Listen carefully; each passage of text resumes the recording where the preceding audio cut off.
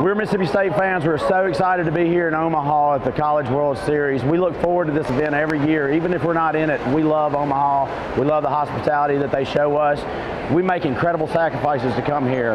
In 2013, we traveled with about 25,000. This year, we're going to have at least that when we come into the championship game, which we fully expect to do. The sacrifices that we personally made to be here are incredible. My wife's boyfriend sold his prosthetic leg on Craigslist to afford me the opportunity to be here. But they get alone time, and I get a chance to be in Omaha, and my double wide trailer will turn into a single wide when I get home. But we got a Fund Me page that I get to go check at the local library on the line. So I get to go check that GoFundMe page, and as soon as I get enough money to afford him a new leg at the end of next year, we're going to be right back. Look, I didn't sleep maybe 5 minutes. It had somewhat to do with the excitement of this game, but also my roommate snores incredibly bad.